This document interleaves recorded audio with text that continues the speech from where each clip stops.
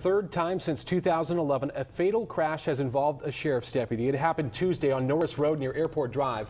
The CHP says 59-year-old Larry Meharry was riding his motorcycle east on Norris, approaching Airport Drive, when Deputy Marvin Gomez was coming west, turning south at the stoplight. Investigators say Gomez had his lights and siren on, and one car stopped as Gomez was going through the red arrow at the intersection. That's when Meharry, whose light was green, hit the passenger side of the patrol units. And we have team coverage of the crash and investigation today. We are going to turn now to 23 ABC's Laura Acevedo. She is live at the crash scene with the latest on the CHP's investigation. Laura? That's right, Jackie. The CHP is investigating the accident that happened here at the intersection of Airport Drive and Norris Road. They say the Sheriff's Department has not told them the nature of the call of Officer Gomez was responding to, but did confirm he was traveling code 3. 23 ABC asked Sheriff's Department spokesman about the department's protocol for driving through intersections when the light is red. They refused to comment, referring all questions to CHP. Other local law enforcement agencies did discuss that policy today.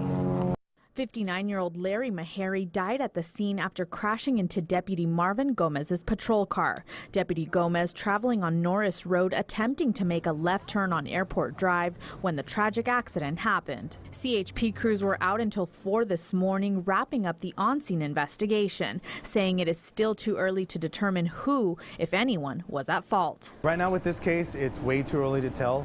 We do have, like I said, our Central Division MATE team is on the investigation. But what is the protocol for responding to these types of calls? CHP officials say when an officer is code 3 with lights and sirens on, they are relieved from the rules of the road. That does not relieve us from our duty to drive at a speed that's safe when entering that intersection, which meaning we have to make sure that that intersection is clear. Each law enforcement agency in town has its own policy, but they still have to follow the California Vehicle Code, making sure the intersection is safe to cross. It can be kind of scary depending on time of day, depending on traffic conditions, depending on just a variety of things that are going on the roadway.